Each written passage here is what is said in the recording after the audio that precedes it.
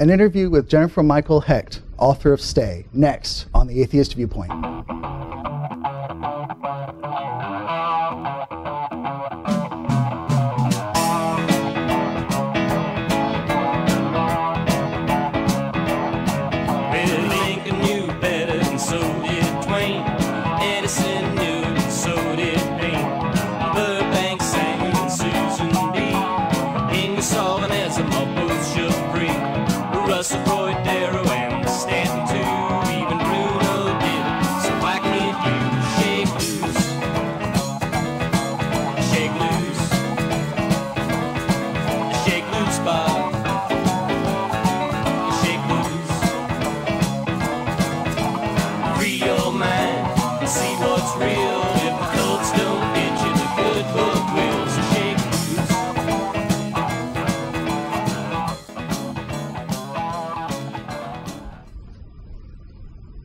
Hello, welcome to the Atheist Viewpoint. I'm your host, Dave Muscato, Public Relations Director for American Atheists. Joining me today as co-host is Dennis Horvitz, also with American Atheists. And our guest today is Jennifer Michael Hecht, who is the author of a couple of books. She's the author of Doubt, A History, The Great Doubters and Their Legacy of Innovation, from Socrates and Jesus to Thomas Jefferson and Emily Dickinson, this book here. And she's also the author of a newer book called Stay, A History of Suicide and the Philosophies Against It, this book, which is the one we're going to be talking about today.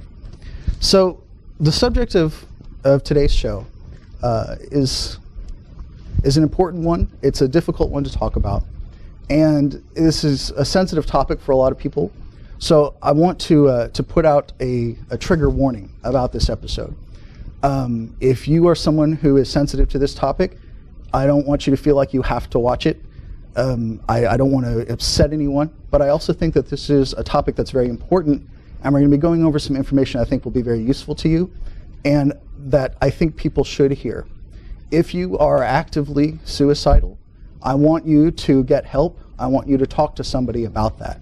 There is a national toll-free hotline that you can call for crisis counseling. They are happy to talk to you, and they are trained in how to talk about these types of issues and help. That number is 1-800-273-8255. That's 1-800-273-TALK. And if you need to talk to somebody, please call that number now. So let's get on with the show. Our guest today, Jennifer Michael Hecht, thank you very much for joining us, Jennifer. Hi, Rob. It's really Glad wonderful to have you. So let's start a little bit about your background. So your doctorate is in the history of science. Right. But your main interest, I understand, from looking at your work, is poetry. So how did that happen? The first thing I was sure of was the poetry. I knew I wanted to write poetry. I loved reading poetry, and my father's a professor of physics, and it looked like he was had time to write a lot, and so I thought that academia was an interesting way to go. And I really thought I was going to study cultural history. When I got to Columbia for my PhD, they didn't have a cultural historian. They kept saying they were going to hire one, and in that time, they never did hire one, and I took a history of science course, and I really fell in love with it. It's very similar kinds of thinking where the imagination is a really important part of how the history of science is done. You're feeling around for things and for relationships, and it reminded me of what I love most in poetry, and so and by now I'm as deeply committed and in love with these questions and ways of looking at them. Great, that's wonderful. So you currently teach at the New School in New York City. Yep. I met you originally in 2012 at Reason Fest in Kansas, at the University of Kansas in Lawrence, and actually that's where I got this specific book, this Doubt. You signed a copy of this for me, so that was a wonderful talk that you gave about this, and we had I don't know if you remember, but we had a conversation afterward about statistical confidence versus faith and how people sometimes equivocate those, and very enlightening, so thank you for that. So I've been a fan of your stuff for some years now. And the reason I brought you on today is Robin Williams. I would say that's I mean, that's what prompted all of this. I heard you on Brian Lear's show last week, right? And that was a good interview. I think there was a caller that disturbed me a lot, right? And I'm sure you know who I'm talking about, right? So I want to talk about that kind of thing, but this is something. This topic.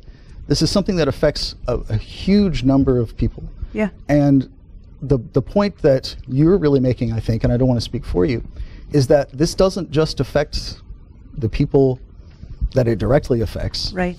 But it affects many, many other people too. Right. And that's really the issue here. So talk to me about that. Exactly. The argument in the book is that there are secular reasons to reject suicide. That the notion that suicide is a kind of pillar of our autonomy, that it's a necessary right that we have to have. That is a very historically specific argument, and when you put it in a much larger historical context, it looks very different. And you start to be able to see the arguments that other cultures have cherished and repeated, but that really got knocked out of our conversation because of a kind of a turf war between the church's sort of draconian response to suicide and the Enlightenment's attempt to stop that brutality, because the church was torturing corpses and confiscating the estate, so the family was destitute. Yeah. It worked. We do have some records of people, lots of records for a millennia, people saying, you know, that the devil was tempting them to suicide, and they imagined God as trying to pull them out, and they tell of how they survived because they had this imagery. So in some ways, you know, that was helpful, but I don't believe it, and so, you know, even a lot of believers now don't believe in the religious arguments against. We see that all the time in suicide notes of God will forgive me, he knows what, you know, that kind of thing. Right. So the secular argument against it seemed so important to just bring out and get on the table, have it at least sit next to the argument that you can do whatever you want. And that the main secular arguments through history, and the ones that I find most powerful, are the argument of community, which is with suicide, that you don't just, you devastate the people around you, but also we can now show with statistics, and we have over and over again, that a suicide in a school raises the rate of suicide in that school a lot of the time, right? So it's not always, and preventative things seem to help. Good talk is better than no talk, but bad talk is worse, so you really have to be a little bit careful. Could you give us an example of what you would consider bad talk? Well, the response to Robin Williams a little bit, we don't know how people respond to the new social media, but we do know that for at least 2 decades, it was the Surgeon General, C. Everett Koop, who said, look, we've proven this. Suicide is influential, especially with young people. So here are some guidelines for the media. And most major media holds to these guidelines without any outside pressure. It's just this notion that, for instance, don't use the word suicide in the headline, and don't say the method even in the body of the text. And there are other recommendations. Don't show a photograph of the event, show an image of them earlier. Then there are some that are controversial, some that suggest that we talk about it in terms of mental illness.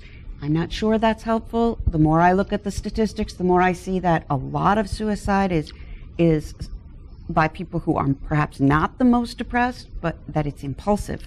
And when you somehow get through that bad night, you have a very good chance of staying alive. Right. So I'm going to touch on that a little bit more. Sure. I think that's a very important point that I want to spend some time on, is that I think many people, I don't have statistics on this, maybe you do, have fleeting suicidal ideation. Right. And I think, I don't know if it's most people, but certainly many people have those thoughts. I bet it's sometimes. just over half. I give it a little education, and that's my guess. Yeah. And I think it's fair to say that making it more difficult for somebody to carry out suicide dramatically drops the success. I don't want to Yes, call it it does. success rate, but you know what I mean. The completion rate. Right. Yes.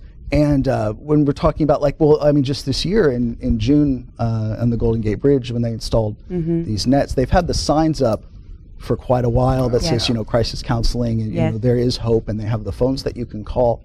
But just distracting somebody or delaying it or making it more difficult for them to carry it out, often that is enough, because absolutely. In the 90s, the UK took acetaminophen out of bulk. Right. Put it in bubble packs and only sold 6 at a time, and the suicide rate went down because that method had been shown on some television. That method had exploded a little bit, and the genie went back in the bottle. The Sylvia Plath method, they changed the ovens, and the suicide rate went down. So we know that that's true. My particular taste is to offer this to people to protect themselves rather than others, though I'm glad other people are making that argument. But I like to really say, you know, all of us, when we're in our best place, we need to make ourselves a note and try to remember that these other moods exist. It was Emerson who said our moods do not believe in each other. And when you're one of the people, and I am, if I get very down, or even sometimes I don't even know I'm down, and those thoughts do come to my mind. And this research that I've done and the talking to the people that I've done because of it has changed my life. It's made that a very much a different experience. Based on your understanding, would you, because you just mentioned that not everybody that commits suicide is necessarily long-term That's right. Under depression, but I think it would be fair to say that perhaps the bulk of people that do commit suicide by definition, once you commit suicide, you weren't happy, right? So I think that it's a little tautological. So the profession, the experts very often say that a lot of people weren't diagnosed, but we can say that they were. Well, I don't have a definition of depression that makes that useful to me. Well, my point being that one of the characteristics of depression, even minor depression, is that this is never going to end. That's right, that you can't see out of it. Absolutely You can't right. see your way out of it. We need to know that that's a symptom and circumvent it. When you're feeling better, find ways to remind yourself, so that Wittgenstein said, and he was sort of riffing off something Schopenhauer said, over a century earlier, that suicide is always a kind of rushing your defenses, taking yourself by surprise, and that's always a kind of terrible thing. You should always, if you sense, this part of me that knows it's not the right thing, and I think we've all experienced it, you do it anyway. But you can make rules about things you don't do anyway. And I think in our society, nobody has to do the first thinking about homicide. You can think, somebody upstages you, somebody takes something that's yours, and you just do think for a second, gosh, I'd like to take that. But your brain isn't considering it. But our culture hasn't done that work for us with suicide in a way that it really should, especially when we teach every college student who comes through even a Western Civ, let alone a philosophy class, we teach them about this idea of suicide being this right that we have, this autonomous. We must at least teach the other side of it, which is the vast majority of philosophers. Even Socrates, who's the famous suicide, he, in that room, before he drank the hemlock, he said, I've been ordered to do this by trial. You may not do this. He tells his friends and his students suicide is wrong. Plato says it's wrong. Aristotle says it's wrong. Most of them for the communitarian reasons. But then you get to someone like Camus, who talks about your future self. Not in those words, but who believes the future self. And there are more philosophers argue reject suicide because of the community. But a bunch of them also say your future self may know things that you don't know. As a matter of fact, we can almost guarantee it. So give them at least enough respect to not kill them. And the statistics definitely show that someone who's had a suicide in the family, and definitely more humans. Absolutely, we're such for 2 generations. Yeah. We're such social animals that we really depend on each other in a way that not many other animals really do like that. I mean, it's not just that we work together in groups. I mean, lions and fish and other animals do that too, but we depend on each other emotionally in a way that we contemplate our own existence, which is and we have the concept of what we're doing if we're contemplating suicide that I don't think any other animal really grasps this definiteness of the end of it. Yeah. So there's a line in, actually this comes from the blog post that was the foundation for the book, but this is a controversial line that you said one of the best predictors of suicide is knowing a suicide. That I think we all agree on. Then you said that means that suicide is also delayed homicide. Yeah. And I think, and I'm not necessarily disagreeing with you, but this is a devil's advocate thing. The correlation is there, no question. The causation, it's a matter of statistics. Right. But what do you think about how that would play into the argument of free will for other people, and saying that Sure. No, that's is that taking away the idea that they are choosing this for themselves? Yeah. Well, let's put this in context. I think that we follow each other's behavior to a tremendous degree. So we're always influencing each other. And we do that for better and worse all the time. And it is certainly a somewhat metaphorical statement to say that a suicide is also kind of a delayed homicide. Okay. Nonetheless, I did make it up, but then I found Victor Hugo saying the same thing. That the moment suicide touches someone else, which is immediately, it's also a homicide. And I definitely saw that relationship described throughout history and only now put into statistics. And I think that there is more than statistics to it too, because we have the experiences that we can talk about. That is, after a suicide of someone close to you, people report a different kind of ideation. And I've done a lot of reading about that and experienced it in some ways. I understand so many different ways that can happen, that it just seems like it seems like an idea that's on the table. Now, whether or not speaking in ways that are going to inflame people a little bit is sometimes a good way to get a new idea on the table, and sometimes, for some people, it's not going to work. I have to say I've experienced more anger for this book than by writing about atheism by 100-fold. Really?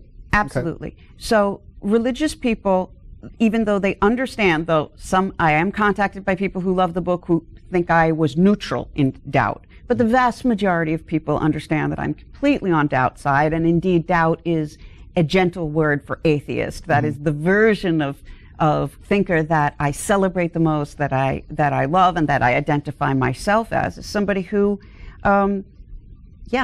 beyond agnostic or not.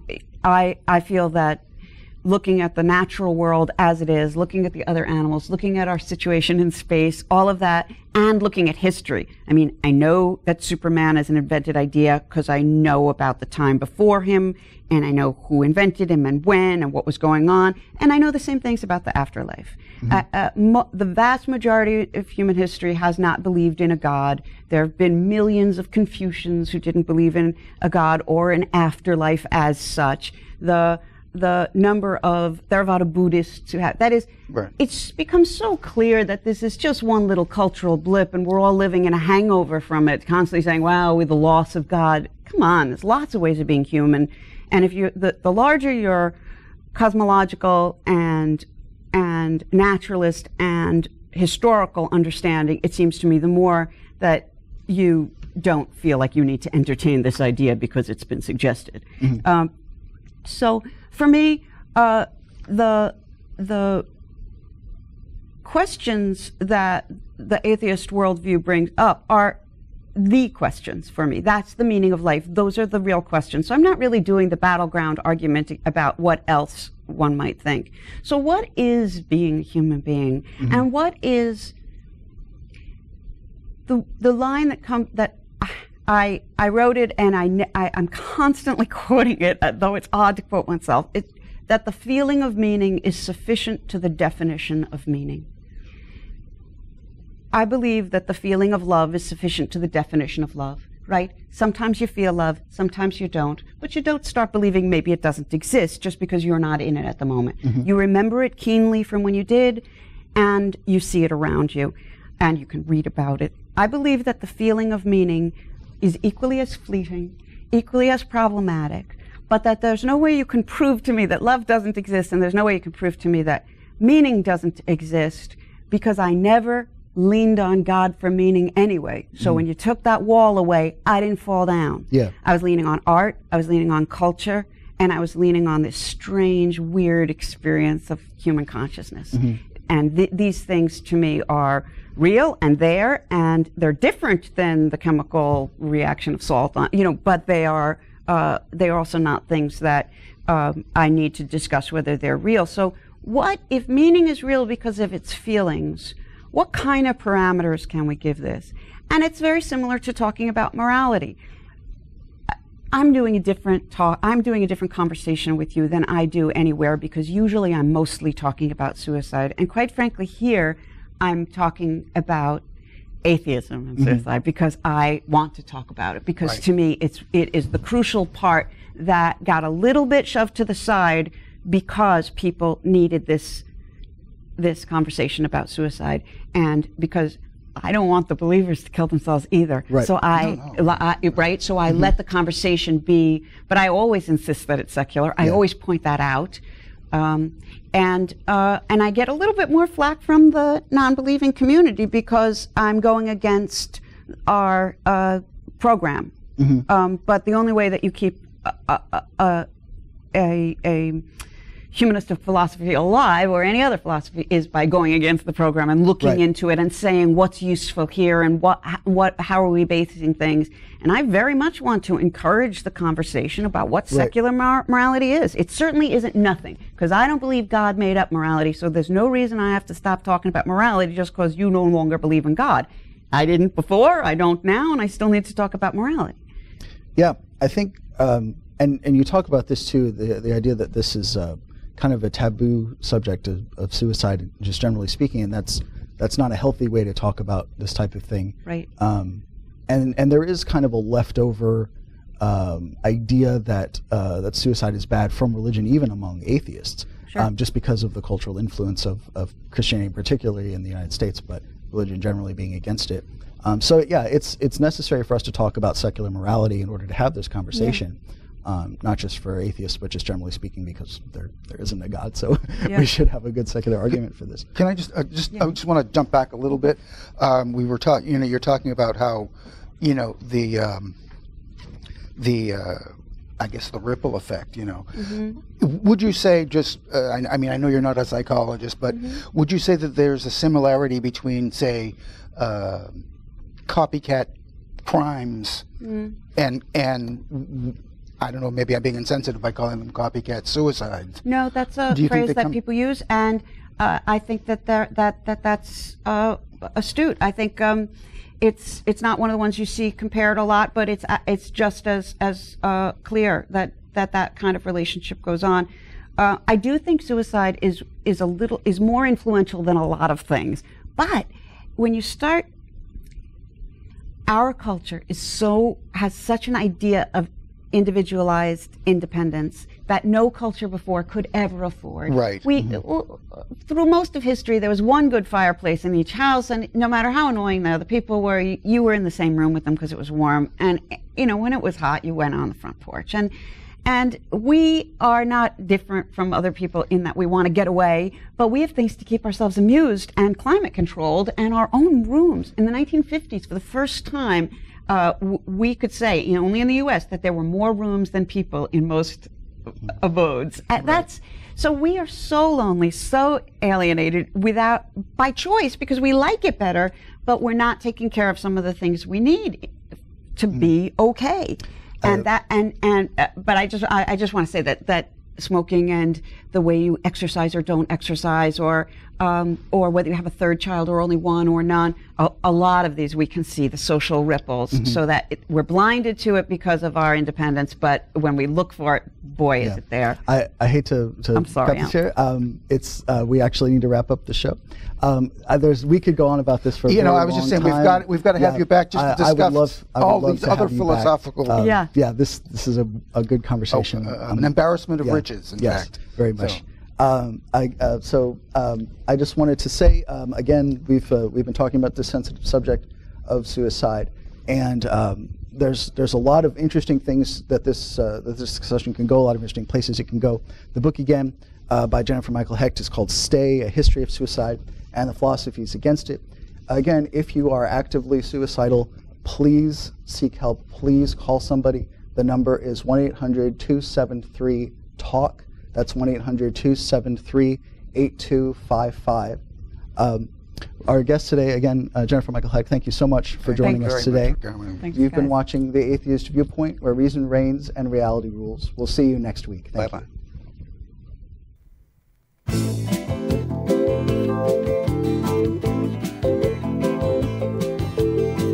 Knock, knock, and the sound from my door, a youth with a message from the Lord. Jesus loves you, yes I'm sure, but I'm not falling anymore.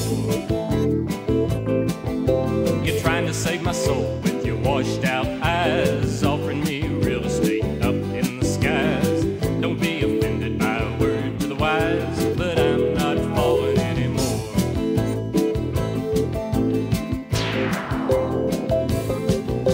I've read your Bible and read it well. I've heard all the stories the preachers tell. What kind of saints would create a hell? I'm not falling anymore. Can't you get free from the jail inside? You sold your own mind for a place to hide. Break your slave chains and cast them aside. Freedom's knocking at your door.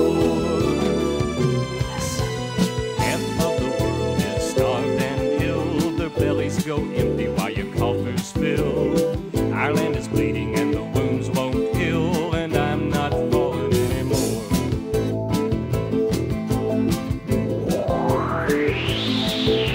You quit burning witches long ago. The Inquisition is over, I know. The Pope's even pardoned Galileo, but I'm not falling anymore. Can't you get free from the jail inside? You sold your own mind for a place to hide. Break your slave chains and cast them aside. Freedom's knocking at your door. The look on your face shows a withered brain. Religion has driven you insane. Some want money, you want pain, but I'm not falling anymore.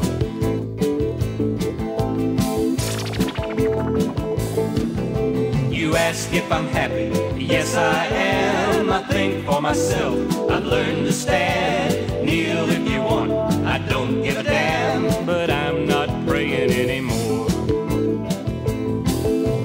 Can't you get free from the jail inside? You sold your own mind for a place to hide. Break your slave chains and cast them aside. Freedom's knocking at your door. I wish I could free you from your cell. You disdain life and you're scared of hell. They've indoctrinated you quite well, but we're not falling anymore.